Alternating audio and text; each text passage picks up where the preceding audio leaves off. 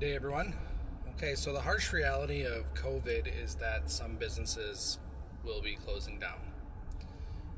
I got the unfortunate news that one business this morning is not necessarily closing down, and they're not closing down entirely, but they are altering their operations to move back into a residential location rather than a commercial location, which means that they won't have any more employees.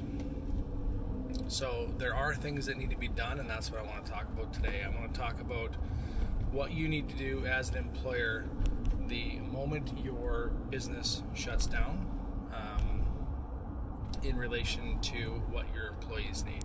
Now, if it's a full closure of the business, you have 30 days to file T4s and then make your remittances, and then you are done and your payroll account can be closed after all of that has been assessed and balances have been cleared. Okay, so they don't have to be filed next February. If it's, now it's July, they will be done by the end of August. Okay, but if it's a partial closure, if you're still operating and the business technically is still going to be going, you just don't have any employees, those T4s can be filed prior to February of next year, but they don't have to be filed until February of next year. Okay, the employees of the business aren't going to be looking for the T4s prior to that, so there's no rush in that case. Okay. And there's a ton of other things that need to be done when a business closes down. It's not as simple as just stopping operations. There are, if there's assets to be distributed, to be taken by the shareholders, there's certain accounting procedures that need to be done with that kind of stuff. So make sure that you're, consulting your professional.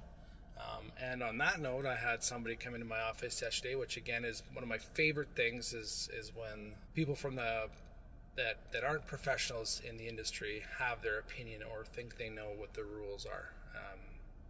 9 times out of 10, your neighbor's brother's friend doesn't actually know what the rule is. Consult the professional. And I'm not talking just accounting. I'm talking legal, insurance, all that kind of stuff.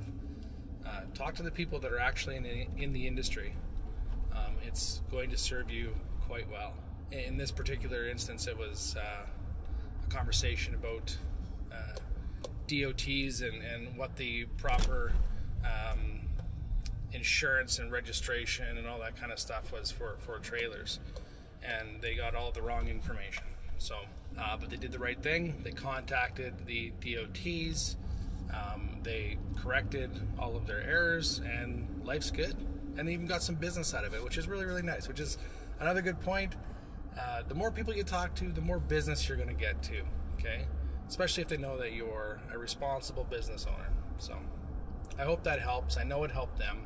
So do the right thing, talk to the right people, take care of yourself, take care of your family, and take care of your friends.